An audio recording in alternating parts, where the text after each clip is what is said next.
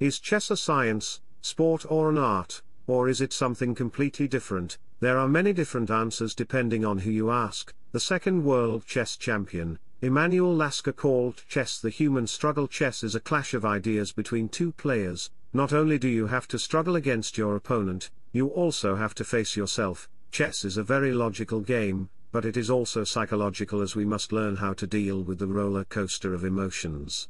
We can experience during a chess game the joy of finding a tactical combination, the disappointment of throwing away a completely winning position, in the thrill of attacking the opponent's king are just a few of these emotions. Today we're going to look at one of my own games and explore the inner game of chess psychology. In this game, I have the white pieces, and here he played knight to b6, gaining a tempo against my bishop. I have an isolated queen pawn.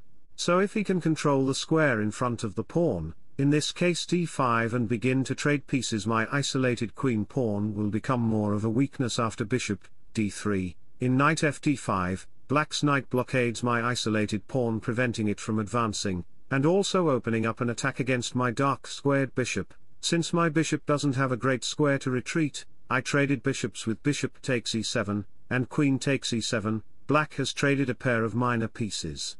One step closer to his goal of entering an endgame, where I am stuck with a weak isolated pawn. One strength of the isolated pawn in the middle game is since it does not have a pawn able to protect it on the files next to it, in this case the c and the e files. These files can be used by the rooks and queen. After rook e1, my rook enjoys the semi-open e file in x-rays black's queen. Now black can play a normal move such as bishop d7, preparing to anchor a knight on d5, with bishop c6.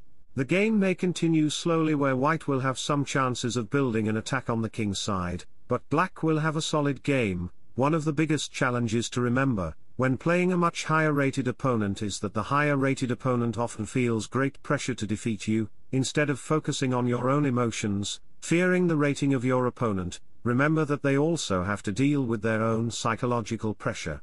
My opponent must have felt this pressure and decided to take a serious risk by playing f5. When I first saw this move, I was completely shocked. My opponent is 600 points higher rated than me, so he must know what he's doing, right? I started to imagine all of his kingside pawns rushing forward with g5 and h5. I felt like I was going to be pushed right off the board. I closed my eyes, took a deep breath, and decided to look at the position.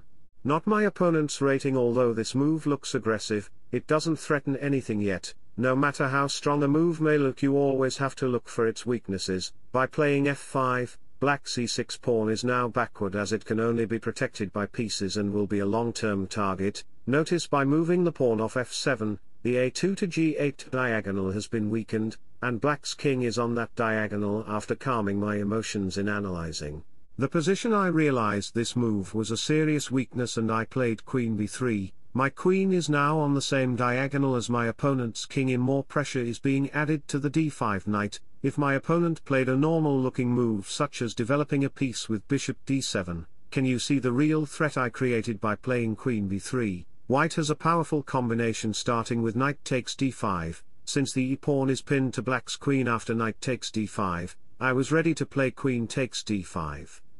Winning a piece, since after e takes d5, in rook takes e7, white is up a full piece and is already invading black's territory instead of allowing this tactic.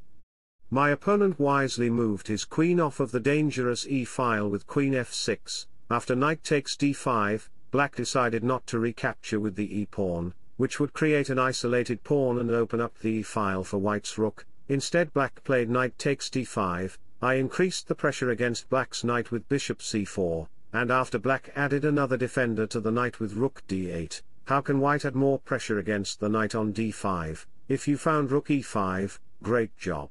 White's rook adds more pressure to black's knight and also prepares to complete development with rook a to e1. Black moved the knight to safety with knight c7, and after rook a to e1, all of white's pieces are already developed and black is feeling the pressure against the backward e6 pawn. This is why a move like f5 should only be played after a very careful thought. Pawns cannot move backwards and black is stuck defending the weak e6 pawn. Black played rook e8.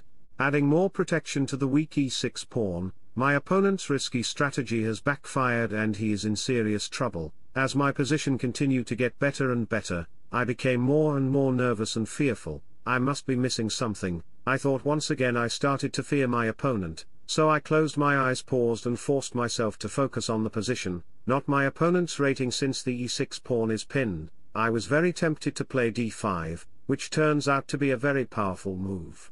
But when you have a safe, very strong position, it's a good idea to keep the position simple and clear, so your opponent doesn't have a chance to escape in the complications. Black's only active move is b5. Trying to break out of his bind rather than allowing complications, I took a deep breath, realized there was no hurry, and I prevented my opponent's only chance for counterplay by playing a4. Now that b5 is under control, I was ready to blast open the position with d5. My opponent in desperation tried to complicate things by playing b5, anyway without having a pawn on a4. My only option to capture the pawn would be with bishop takes b5, when rook b8 would pin my bishop to the queen. I wanted to avoid this, so I played a takes b5. My opponent pinned the pawn to my queen with rook b8, but his scattered army is no match for my fully developed pieces working together. I push forward with d5. Black does not want to capture the pawn and lose material on the e-file, so he played bishop b7, finally completing development and connecting his rooks, but it is too little too late. After d6, my isolated pawn is now a pass pawn marching up the board, and pushing black's pieces around. After knight d5, the passed pawn advances again with d7, attacking black's rook. If black's rook leaves the e-file, white will crash through with rook takes e6, so black played rook e7. Imagine yourself in my situation. I have outplayed the top player in this national tournament, and I know that I am close to winning the game. This is the most dangerous moment in a chess game, because when you realize you are winning, it is easy to relax and become overconfident.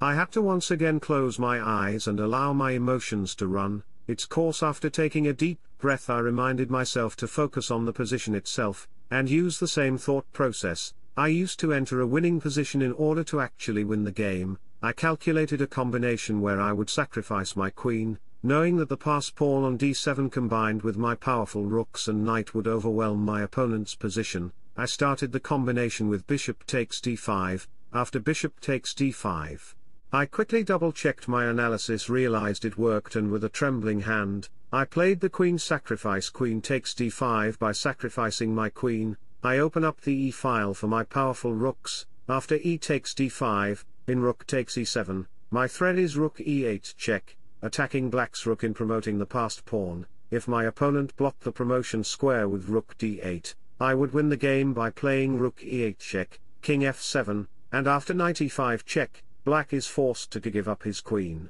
When white has an overwhelming advantage, my opponent decided to play queen d6. And after rook e8 check in f7, can you find a combination that forces black to give up his queen? If you decided to bring your last piece into the attack by playing knight g5 check, great job. Black's king is forced to the same rank as the queen. After king f6, white forks the black king and queen with rook a to e6 check.